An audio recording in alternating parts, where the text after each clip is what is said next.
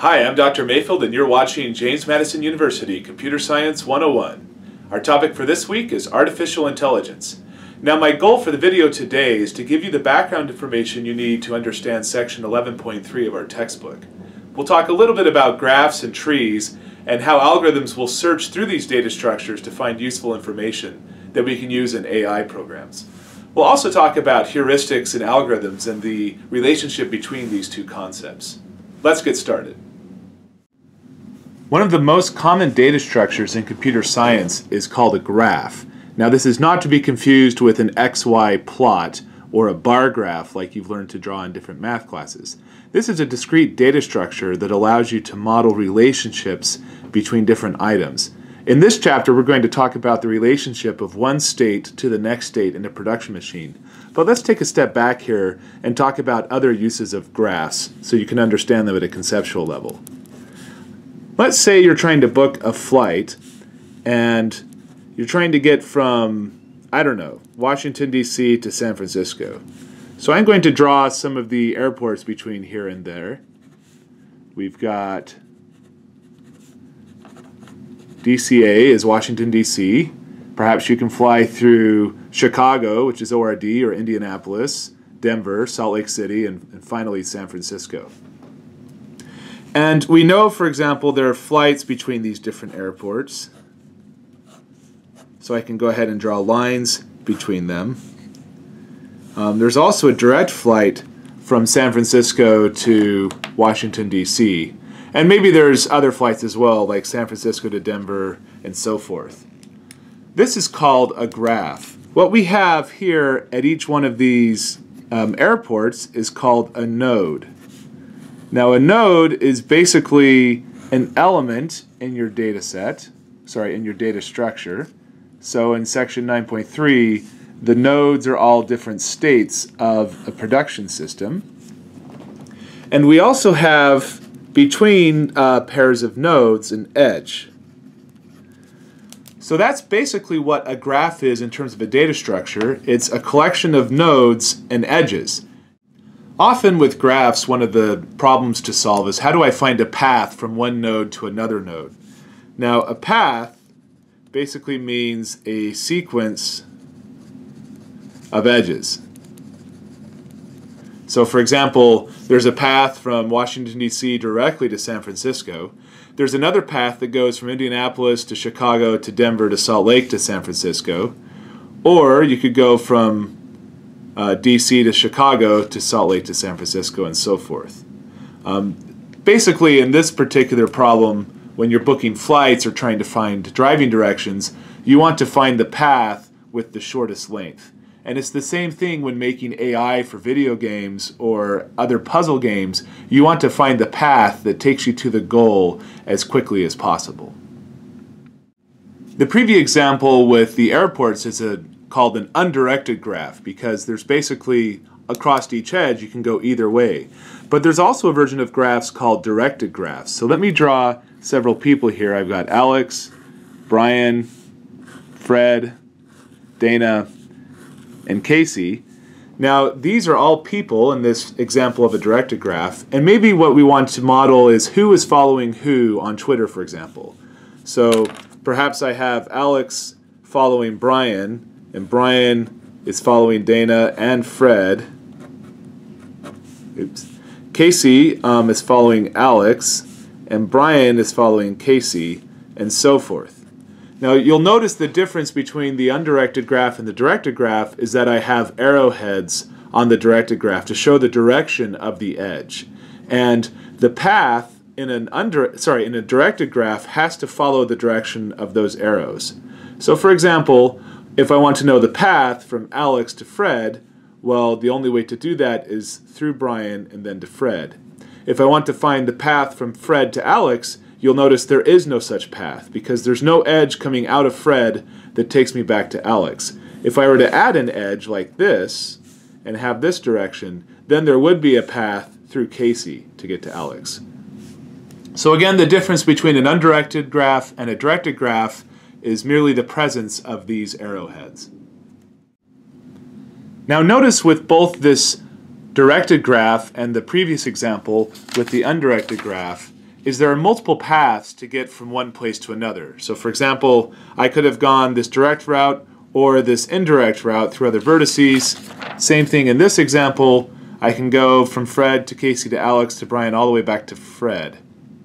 That's called a loop. Now loops make graphs complicated in terms of designing algorithms because if you're trying to take a walk through this graph, you have to keep track of where you've been in case you come back there again. There's a special version of graphs called trees, and if a graph does not have any loops, we will call that a tree instead. So here's an example of a tree. You might think of this as a single elimination tournament, say in basketball or something like that. And notice how in this example I'm writing the names of the nodes outside of the circles. That's perfectly fine. This is all at a conceptual level as long as you have vertices and nodes labeled appropriately. So for example, maybe we have a game between JMU and William and Mary, and JMU wins, and maybe between Virginia Tech and GMU, and Virginia Tech wins, and then for the championship, JMU beats Tech again, and we have our tree.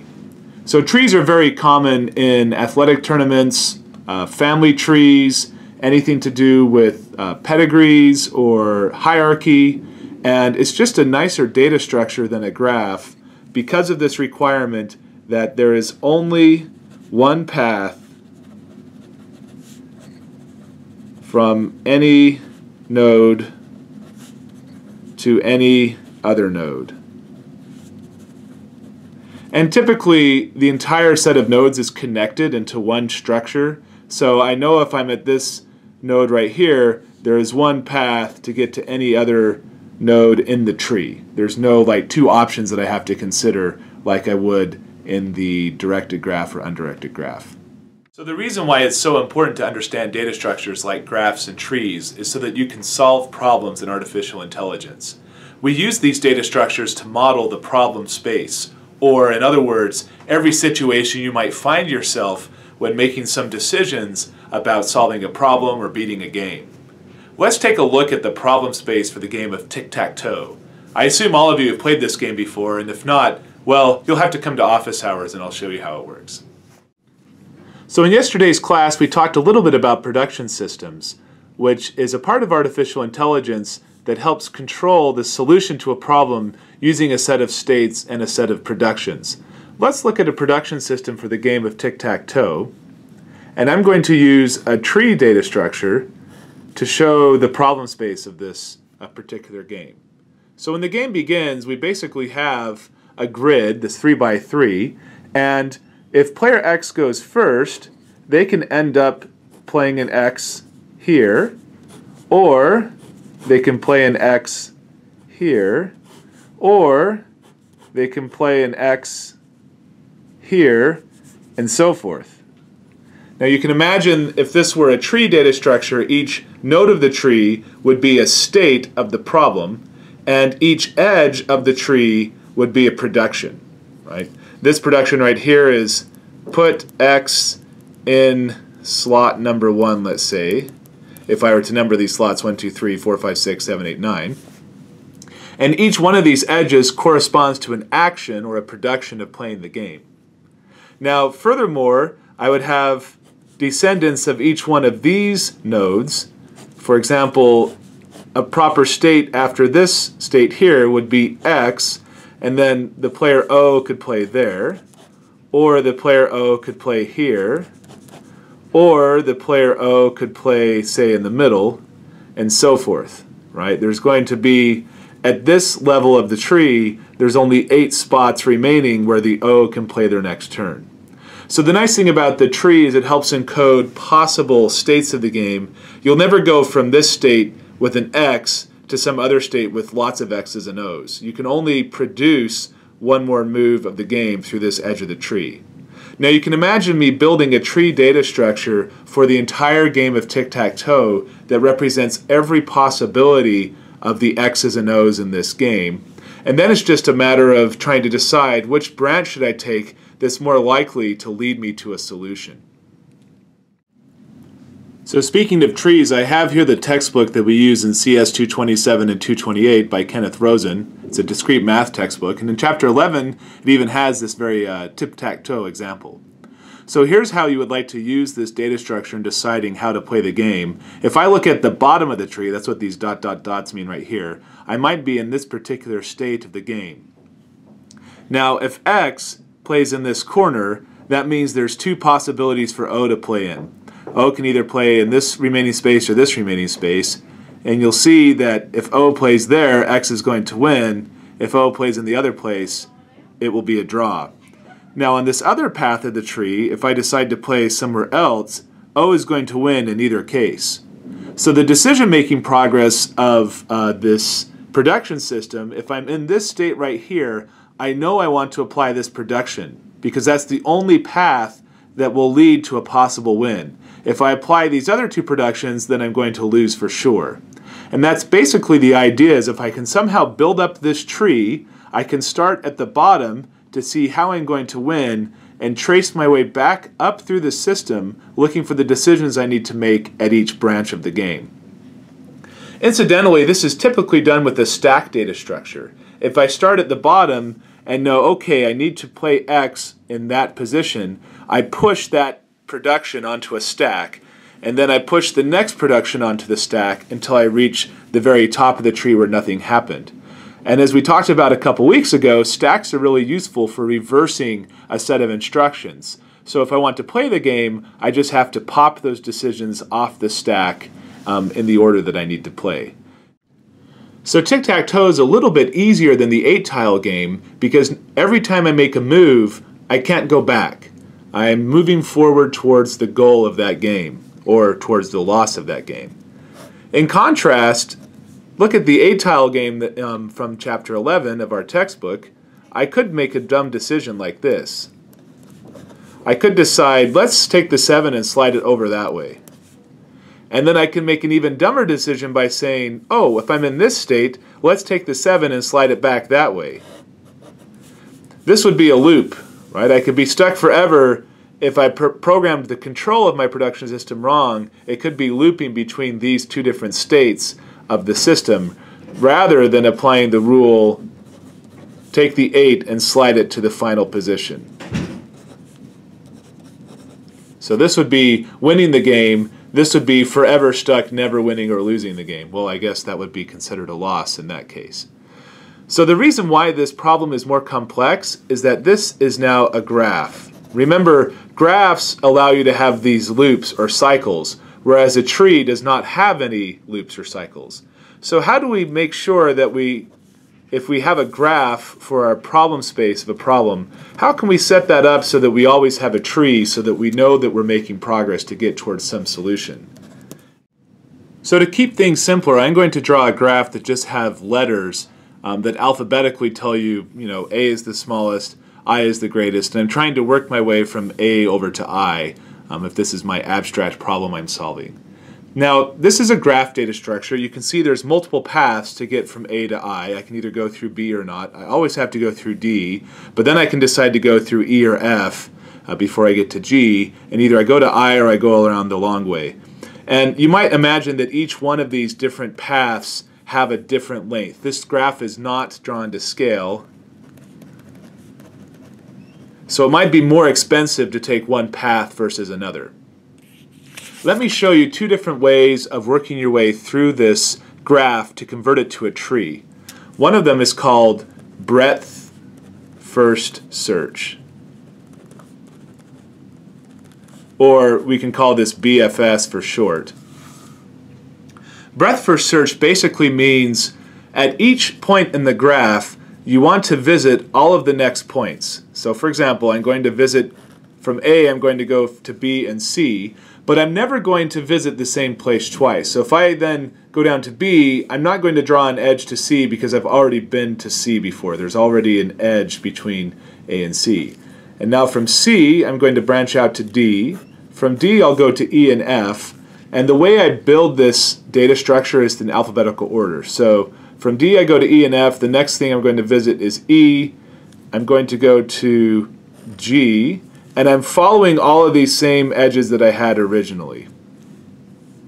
From G, I'll go to H and I, and when I go to H, there's already an edge I, and so forth. So this is an example of a tree generated by breadth first search from this graph. Breadth first search is exactly what we were doing to build this kind of tree in the tic-tac-toe game. I start at some state and I look at every possible next state before moving on to the next level and building every possible next state. It's actually very expensive to build up this tree one level at a time, exhausting every possible state and every possible production to get from one to the next. And typically what happens with real games that aren't these little tic-tac-toe games is it's absolutely impossible to build a data structure in any reasonable amount of computer memory that could represent the entire collection of every state and every production that I would need to control. So I need to come up with a different solution than breadth first search if I want to create a strategy for winning games. So let's try that graph again, this time using a technique called depth first search, or DFS for short. Now, depth first search is trying to get from A to I without exploring every possible state that this game can be in. So for example, if I start at A, I might go down to B, and then go to C, and then go to D, and then I need to decide between E and F, so I'll pick the one with the least alphabetical value. Let's go to E, and then G, and then H, and then I. So notice how I didn't branch out to every possible neighbor as I was searching through this graph, but eventually I found a path focusing on depth from A to I. Now, this isn't necessarily going to be optimal. For example, I could have gotten to C just by going from A to C in the beginning rather than going through B. And let's see, I could have gone from G directly to I rather than going through H if I consider the edges in the original graph. So it's not to say that depth first search is going to be optimal, but let me write that down. Necessarily optimal. But what you do have is a way to turn this graph into a tree without exploring every possible branching of outcomes at every decision point or every node of the graph. So now the question is, how can I use depth first search in a way that gets rid of these situations? I want to go directly from A to C, and I want to go directly from G to I without going around the long way. Well, that is where a heuristic comes into play. Let's take a look at figure 11.12 on page 481 of the textbook, where we again have this 8-tile game. Now, if I'm in this situation, I've been playing the game for a while, and I see the board looks like this. There's a couple options I can do.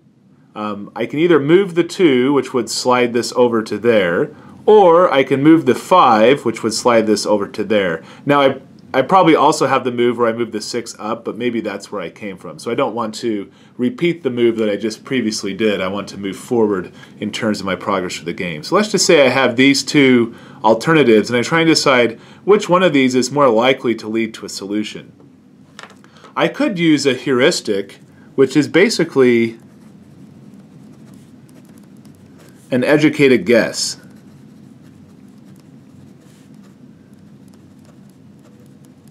Now, the educated guess I'm going to make is I'm going to take a look at all of these tiles and decide how far away they are from the solution.